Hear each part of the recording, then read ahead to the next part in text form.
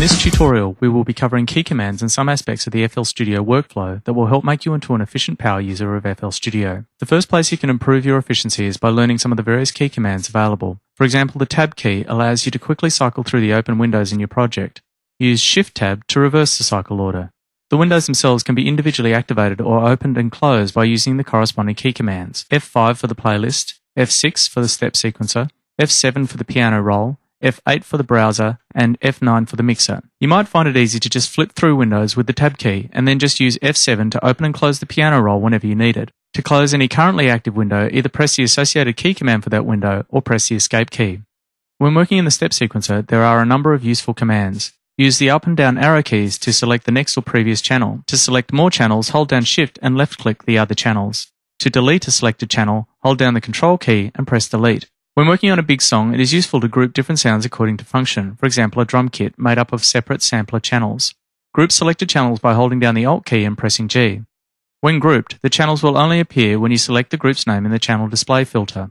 To quickly jump through groups, use the page up and page down keys. When editing sequences in the step sequencer, there are a few little tricks to make things easier. To randomize the channel, press the key combination Alt-R, and to quickly send a sequence to the piano roll editor, press the combination Alt-P. The left and right arrow keys by themselves will take you to the next and previous pattern. And to quickly name the current pattern, press F2 and type in the name. To create a new pattern and name it, press F4. Moving over now to the playlist. First of all, given that you can spend an extensive period of time editing in the playlist, you might find it useful to fill the FL Studio window with just the playlist by pressing the Enter key. Pressing it again returns it back to its original size. For now, we'll just keep it at the full size.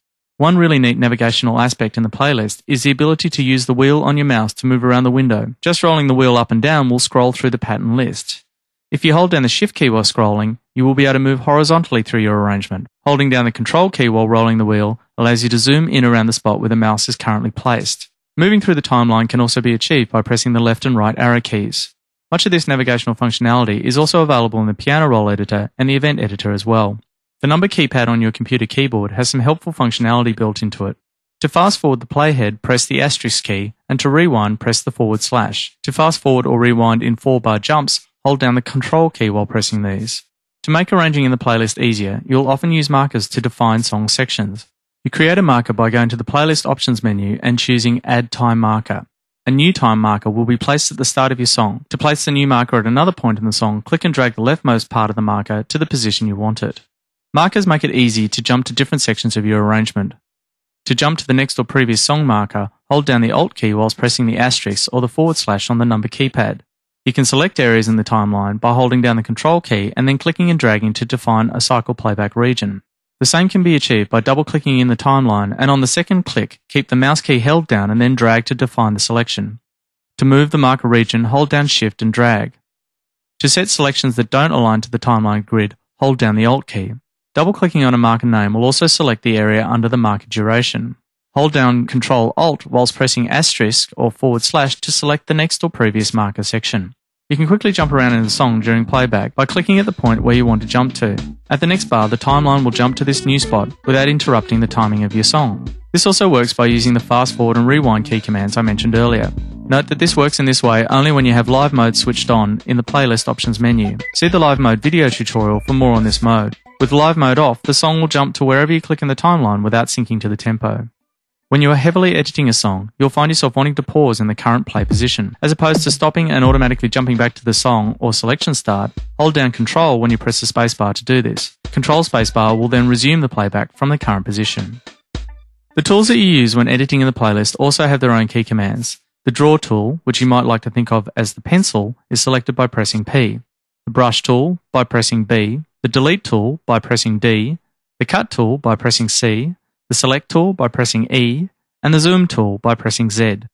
Within a particular tool, you also have other tools available by using modifiers.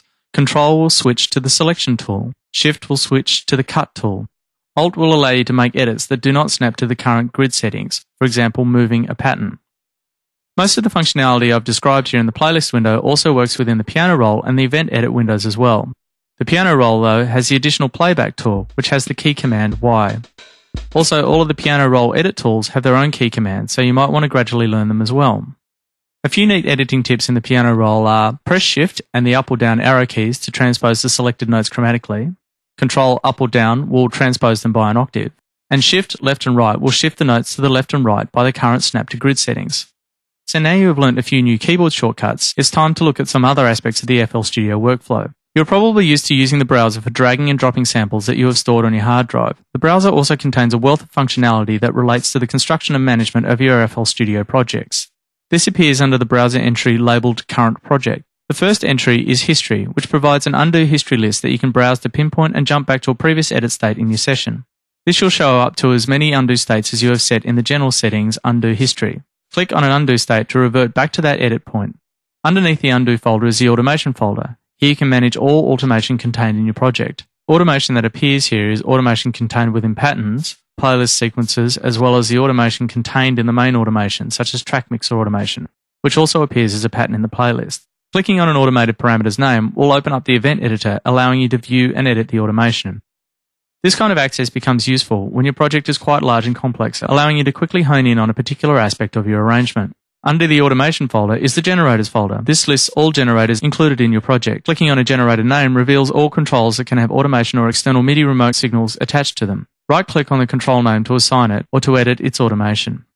Under the generators is the same thing for all effects contained in your project. Under Effects is a folder called Remote Control. This lists all parameters that you have linked either external MIDI remote control signals or automation clips to. Left-clicking on the parameter name allows you to quickly assign a new signal to control it with.